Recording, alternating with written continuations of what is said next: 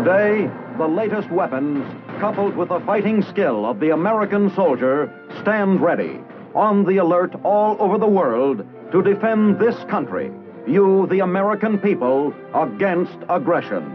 This is The Big Picture, an official television report to the nation from the United States Army. Now, to show you part of the big picture, here is Sergeant Stuart Queen. History has put to our generation a great challenge. The challenge of building a world in which peace will be secure. Not merely for a long time, but we hope forever. Peace has become the major concern of all the people of the world. The price of peace in this atomic era is strength and constant readiness to defend ourselves and our homes from any aggression. A single blow can today destroy the mightiest nation if the blow is allowed to fall. The complex, far-flung network of preparedness by which America keeps itself ready to fend off such a blow is the story behind today's big picture. The story of America's strength in a troubled world is a story which might begin high in the mountains of Colorado, in the Combat Operations Center of the Continental Air Defense Command. 24 hours a day in this room, men of all America's armed forces keep vigil over the skyways which approach our continent. At the end of those aerial highways surrounding our major cities and industrial centers are swift, deadly products of the electronic age, the teeth of our defensive system.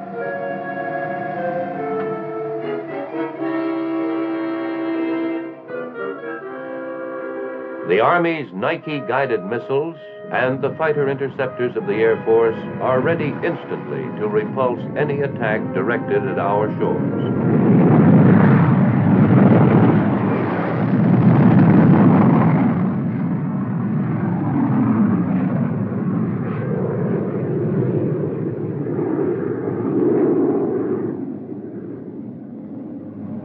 No less important than the fighting teeth of this system, however, are its eyes and its ears.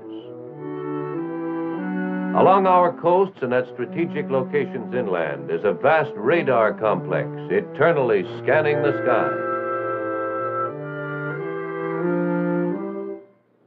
In strange metal framework rising from the ocean floor 100 miles off our Atlantic coast, radar is at work in these Texas towers, so named because they resemble the offshore derricks of the tideland oil regions.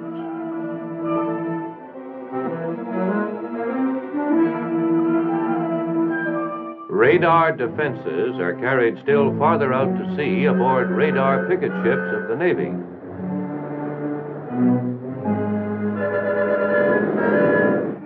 In the flying radar platforms of the Air Force, the giant Constellation early warning planes, the search, the relentless scanning goes on always.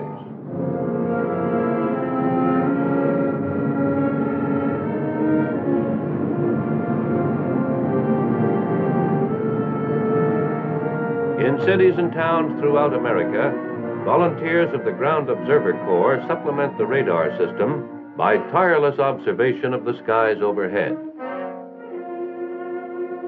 And beyond the United States, far to the north, stretches the latest link in this gigantic network of sight and sound, the remote radar stations of the distant early warning system, which we call the DEWLine.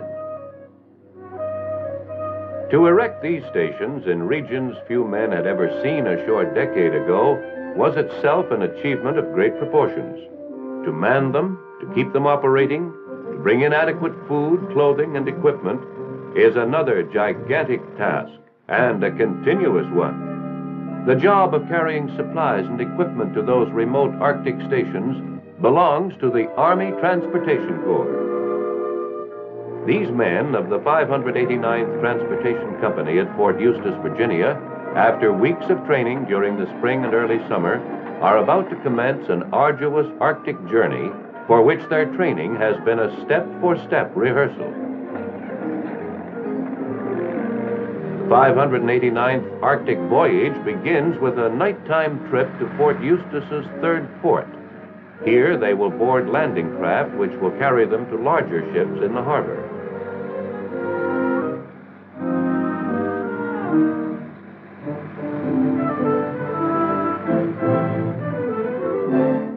For these men of the Transportation Corps, moving shiploads of supplies far into the Arctic Circle was to be a somewhat new experience, but one they could take in stride. Their pre-dawn rising ends with an early morning trip down the St. James River.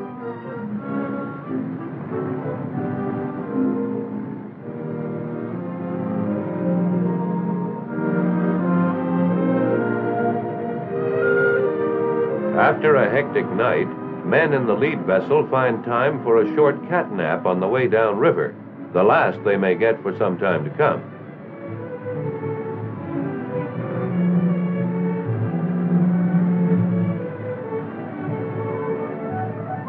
Back at the third port docks, a steady stream of men and equipment enters the landing craft for a trip downriver to the harbor. An army may travel on its stomach, as Napoleon once remarked, but the Army Transportation Corps now moves the United States Army, its food, ammunition, and materiel by every type of conveyance from truck to helicopter. The Transportation Corps this year celebrates its 15th anniversary as a permanent branch of the Army. Fully loaded, the LCMs and the LCUs head out for sea. Their ultimate destination is the USS Shadwell, waiting in the harbor. The Shadwell is a type of vessel known as a landing ship dock and promises to be something of an experience for those who have never seen one.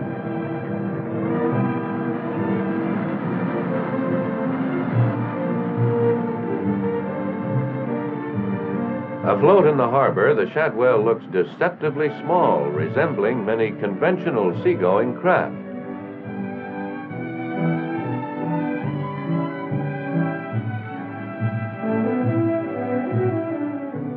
As the landing boats move under their own power straight into the Shadwell's interior, the big ship begins to display her true girth and some of her unique qualities.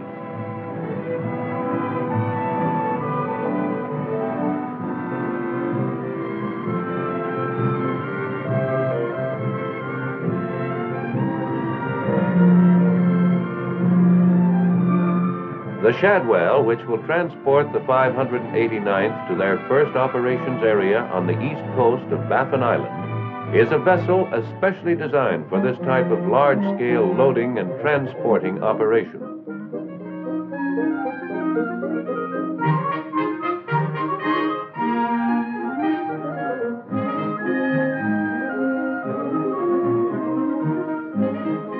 Men can board with their equipment clean and dry regardless of the weather outside. Under combat conditions, they would also be protected from shrapnel and small arms fire. Like some kind of legendary giant whale, she opens her gaping maw and takes into her vast interior whole boatloads of men and equipment to disgorge them later on the other side of an ocean.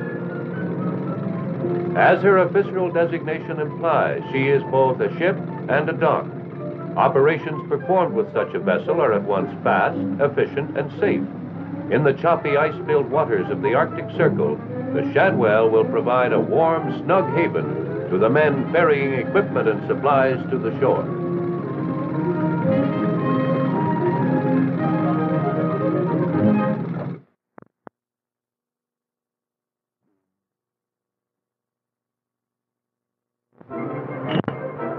Ships loaded, anchors are weighed.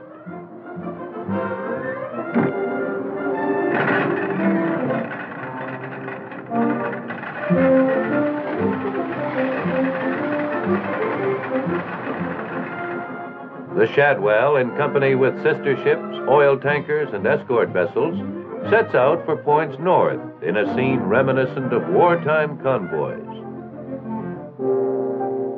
About this time also on the west coast, the reef knot, the jumper hitch, and other vessels are forming a second convoy which will set out from Seattle, Washington, with supplies and equipment for the Alaskan end of the continental radar chain to the north.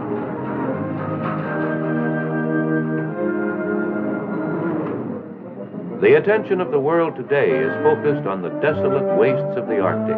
We know it now as a strategic nerve center, a bleak wilderness which is one of our major defense outposts. Throughout the foreseeable future, men like these will be making the long trek north with food and material.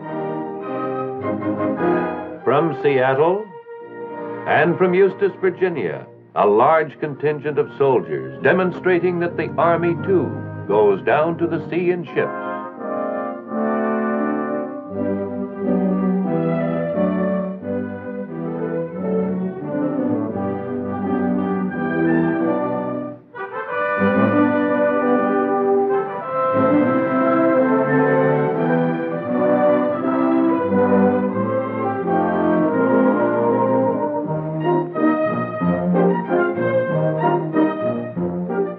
Mail call.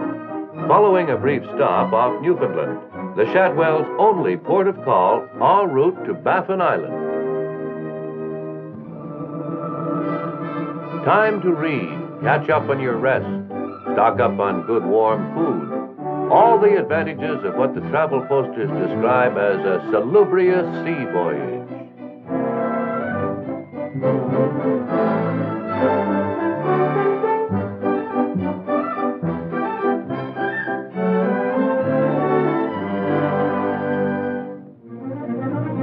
Brevoort Harbor, the tip of Brevoort Island, just off the southeast coast of Baffin Island.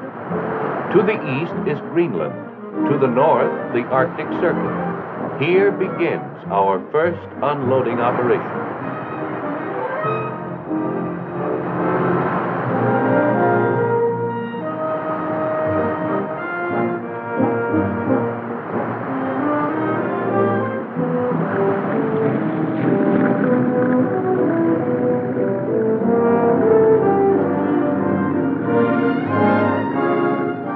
Brevoort is one of the newest of the DEWLine radar sites, still under construction at the time of the Shadwell's arrival. The cargo the Transportation Corps is bringing in thus consists mainly of building materials for the site, provisions for the engineers, and construction equipment.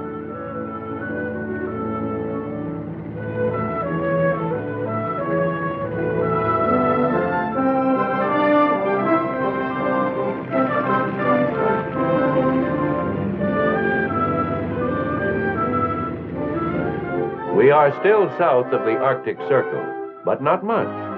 These are Arctic conditions, and a well-insulated tent can make the difference between a sound night's sleep and 8 hours of shivering cold.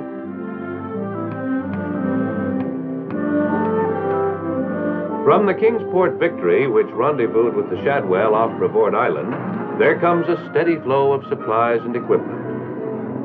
Crates of food and material, and a mountain of drums of fuel oil and gasoline to run equipment and warm its operators through the long winter ahead.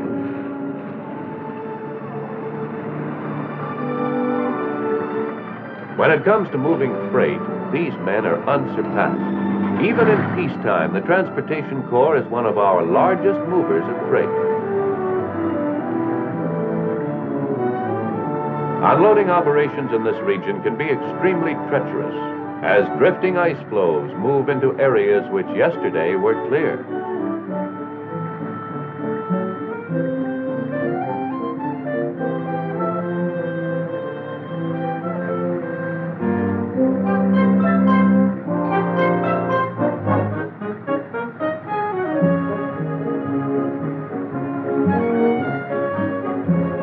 An average year may see the Corps transporting 18 million tons of freight to or from some overseas area.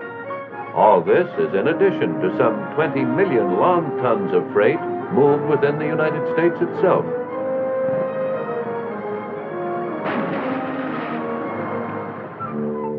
The site supervisor for the civilian contracting firm which is building this DEWLine station, Mr. Thomas Smith, comes down to the shore to greet Major Rudis, the 589th Transportation Company's commander.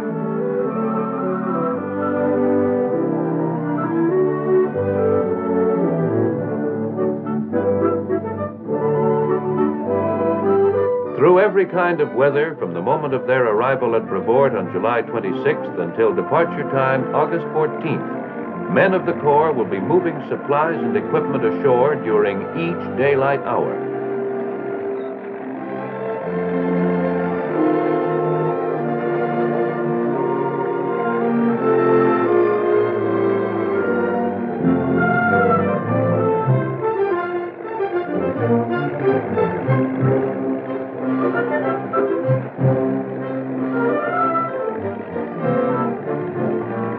In most of the DEWLine areas, delivery of supplies can normally be accomplished only during the few weeks in summertime when the ice moves away from the shores sufficiently to permit ships to land and disgorge cargo.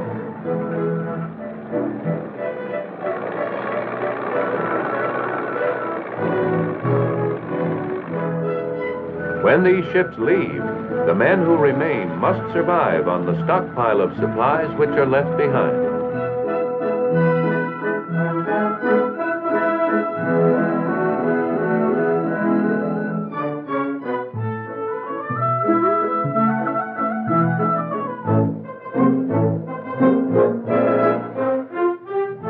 August 14th, on schedule, the 589th has completed its stockpiling operation and begins the next big job, reloading men and equipment for the second leg of the voyage. Within a few hours, they will be once more at sea and on their way to the Dyer Radar Station, which lies well within the Arctic Circle.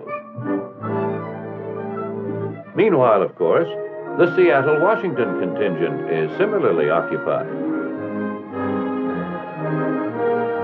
Charged with responsibility for sites on the Alaskan end of the DEWLine chain, they work almost round the clock, building up the stockpiles they will leave behind for the long Arctic winter.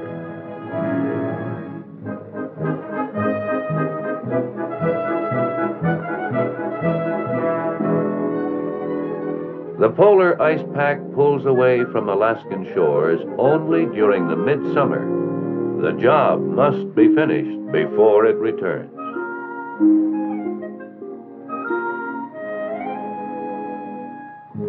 These scenes are being repeated all across the northern latitudes of our continent, and so they will be for many years to come. To the east, the convoy carrying the 589th and their companion units is nearing the Arctic Circle. Crews of the USS Shadwell and the icebreaker East Wind exchange maps and navigational information as they near the frequently treacherous waters of the Arctic.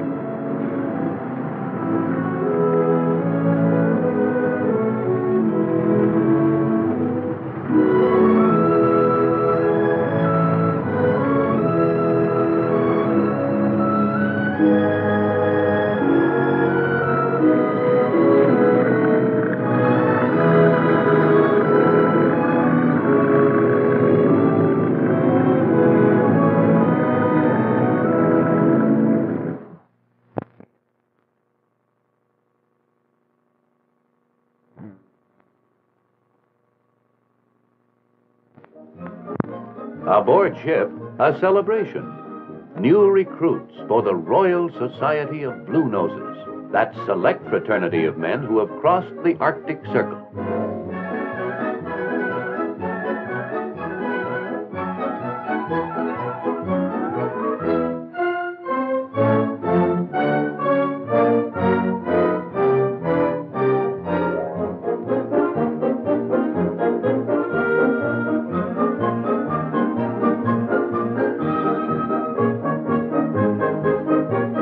Celebration is short, for we are now in iceberg country. Of all the hazards which the seafarer must face, there is nothing more formidable or more treacherous than ice. Ice has destroyed entire fleets of ships and obliterated all traces of expeditions. Unlike hurricanes, icebergs do not herald their presence with dark clouds and falling barometers. Even radar finds their smoothly washed and often rounded sides hard to pinpoint.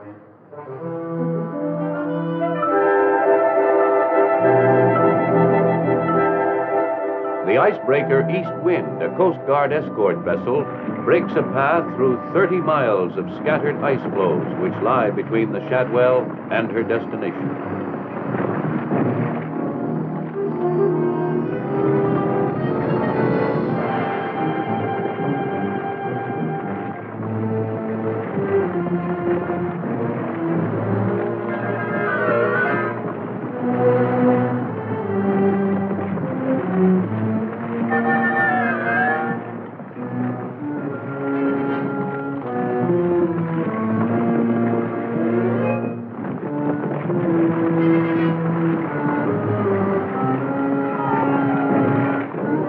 Nature, which took thousands of years to build an iceberg, still laughs at men's efforts to destroy one. Gunfire has little or no effect on icebergs, and men dare not risk boarding them to lay dynamite charges. But when they are already in their final stages and rotten with slush, a strong-hulled vessel may break them into pieces and hasten their destruction.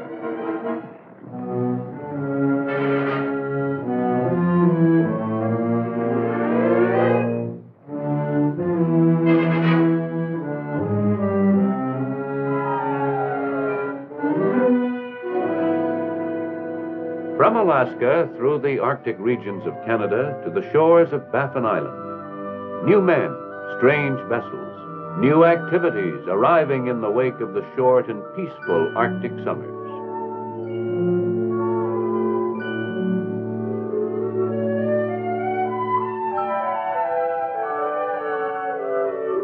What changes this will bring to the ancient pattern of life in these regions, no man can say.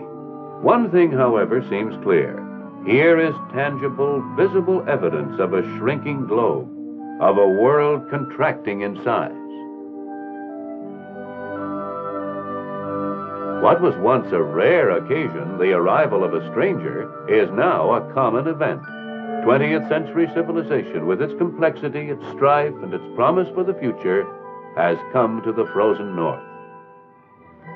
The DEWLine sites which these Transportation Corps units are supplying belong to the northernmost phase of America's detection system.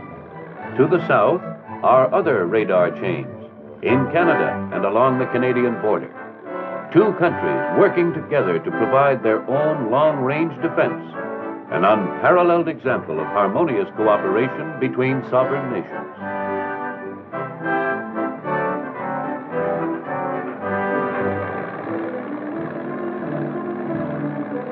The Transportation Corps of the United States Army is among the first to start operations and the last to cease them in time of war or national emergency.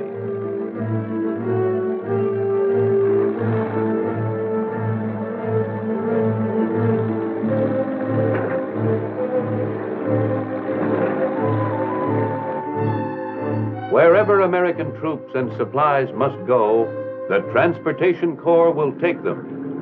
Take them and bring them home. Experts in moving mountains of materiel and millions of men, the Corps can look upon its new duties in the far north as merely one more interesting assignment.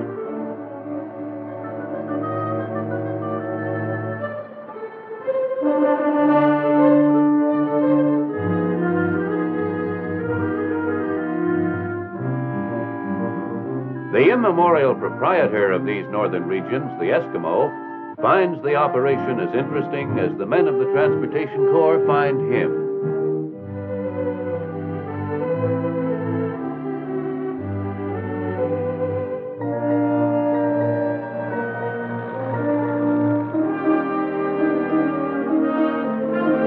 The corpsmen, who are not Eskimos, bring their own customs with them. One of these is hot coffee on a cold day. In the era of intercontinental airplanes, the polar ice cap, once a barrier, has become an open highway. To see that this highway does not become the route of a hostile airborne foe is the objective which brings these men north. Thanks to Operation DEWLine, remote regions of the Arctic have seen more visitors in a single summer than all their previous history. Visitors who may soon turn toward their homes in the south, rich with new experience. Rich, too, in the knowledge that thanks to their summer's work, sentinels will be on guard in the frozen north throughout the long Arctic night ahead.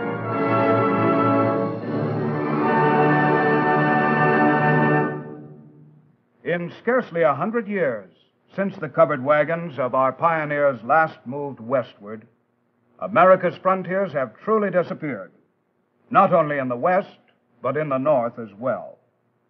The frozen Arctic is today a link in our vast chain of defense, a chain kept strong by many hard-working individuals, not the least of whom are the much-traveled men of the Army Transportation Corps. Now this is Sergeant Stuart Queen, inviting you to be with us again next week for another look at your Army in action on The Big Picture.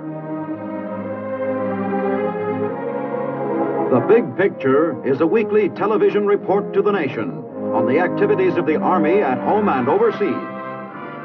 Produced by the Army Pictorial Center, presented by the United States Army in cooperation with this station.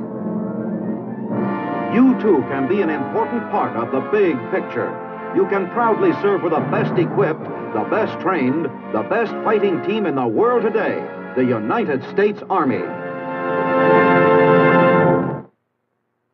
The Shadwell will provide a warm, snug haven to the men ferrying equipment and supplies to the shore.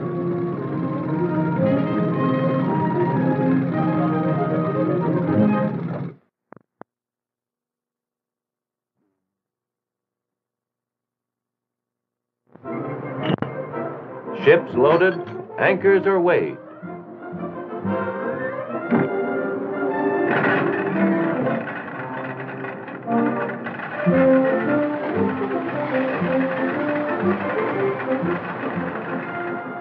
The Shadwell, in company with sister ships, oil tankers, and escort vessels, sets out for points north in a scene reminiscent of wartime convoys.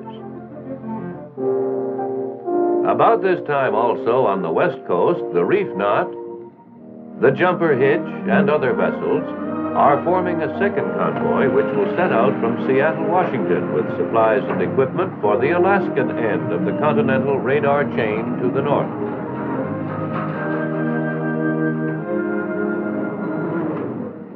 The attention of the world today is focused on the desolate wastes of the Arctic. We know it now as a strategic nerve center of bleak wilderness, which is one of our major defense outposts. Throughout the foreseeable future, men like these will be making the long trek north with food and material. From Seattle and from Eustis, Virginia, a large contingent of soldiers demonstrating that the Army, too, goes down to the sea in ships.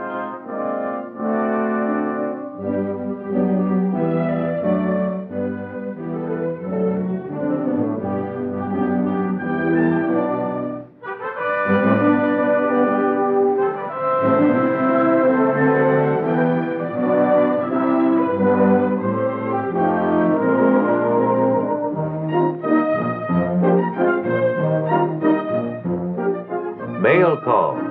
Following a brief stop off Newfoundland, the Shadwell's only port of call en route to Baffin Island.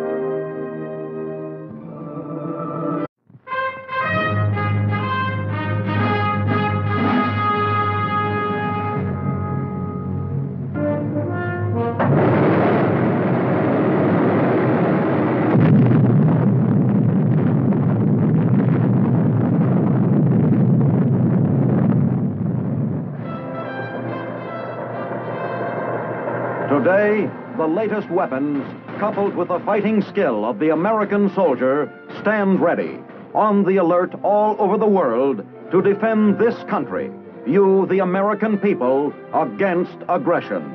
This is the big picture, an official television report to the nation from the United States Army. Now, to show you part of the big picture, here is Sergeant Stuart Queen. History has put to our generation a great challenge. The challenge of building a world in which peace will be secure. Not merely for a long time, but we hope forever. Peace has become the major concern of all the people of the world. The price of peace in this atomic era is strength and constant readiness to defend ourselves and our homes from any aggression. A single blow can today destroy the mightiest nation if the blow is allowed to fall. The complex, far-flung network of preparedness by which America keeps itself ready to fend off such a blow is the story behind today's big picture. The story of America's strength in a troubled world is a story which might begin high in the mountains of Colorado, in the Combat Operations Center of the Continental Air Defense Command. 24 hours a day in this room, men of all America's armed forces keep vigil over the skyways which approach our continent. At the end of those aerial highways surrounding our major cities and industrial centers are swift, deadly products of the electronic age, the teeth of our defensive system. Was itself an achievement of great proportions. To man them, to keep them operating, to bring in adequate food, clothing, and equipment is another gigantic task, and a continuous one. The job of carrying supplies and equipment to those remote Arctic stations belongs to the Army Transportation Corps. These men of the 589th Transportation Company at Fort Eustis, Virginia, after weeks of training during the spring and early summer, are about to commence an arduous Arctic journey for which their training has been a step-for-step rehearsal. 589th Arctic voyage begins with a nighttime trip to Fort Eustis's third port. Here they will board landing craft which will carry them to larger ships in the harbor.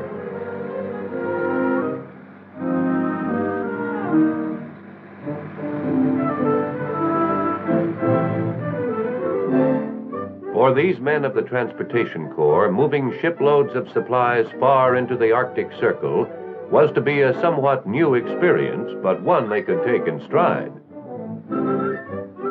Their pre-dawn rising ends with an early morning trip down the St. James River.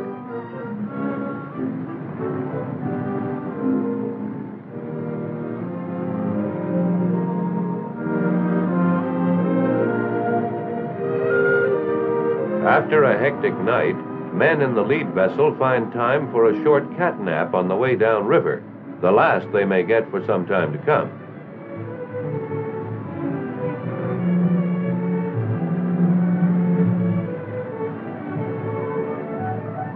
Back at the third port docks, a steady stream of men and equipment enters the landing craft for a trip downriver to the harbor.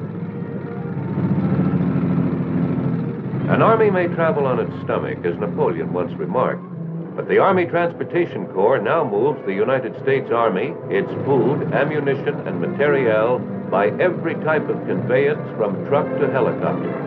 The Transportation Corps this year celebrates its 15th anniversary as a permanent.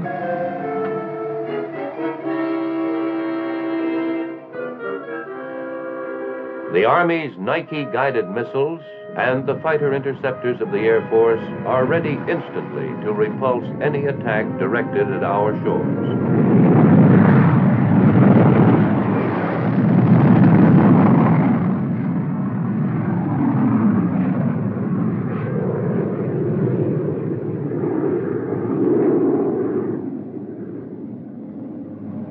No less important than the fighting teeth of this system, however, are its eyes and its ears. Along our coasts and at strategic locations inland is a vast radar complex eternally scanning the sky. In strange metal framework rising from the ocean floor 100 miles off our Atlantic coast, radar is at work in these Texas towers, so named because they resemble the offshore derricks of the tideland oil regions.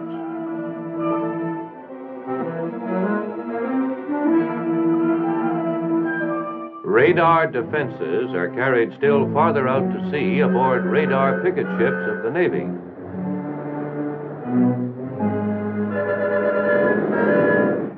In the flying radar platforms of the Air Force, the giant Constellation early warning planes, the search, the relentless scanning goes on always.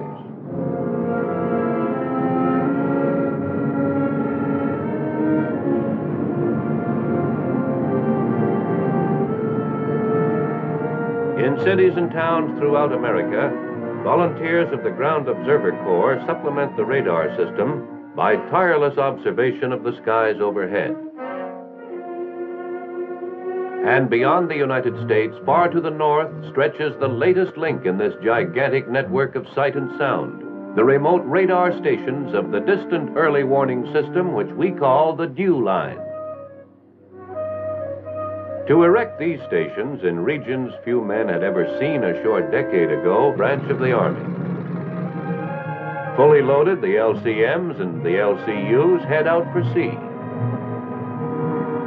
Their ultimate destination is the USS Shadwell, waiting in the harbor.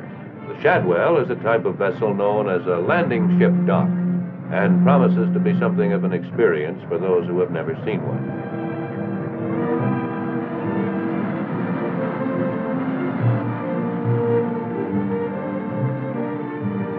Afloat in the harbor, the Shadwell looks deceptively small, resembling many conventional seagoing craft.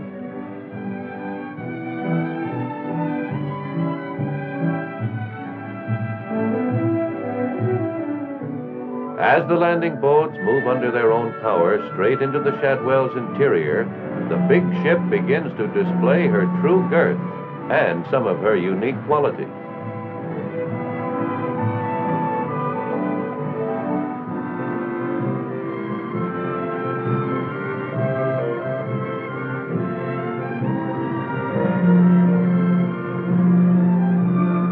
The Shadwell, which will transport the 589th to their first operations area on the east coast of Baffin Island, is a vessel especially designed for this type of large-scale loading and transporting operation.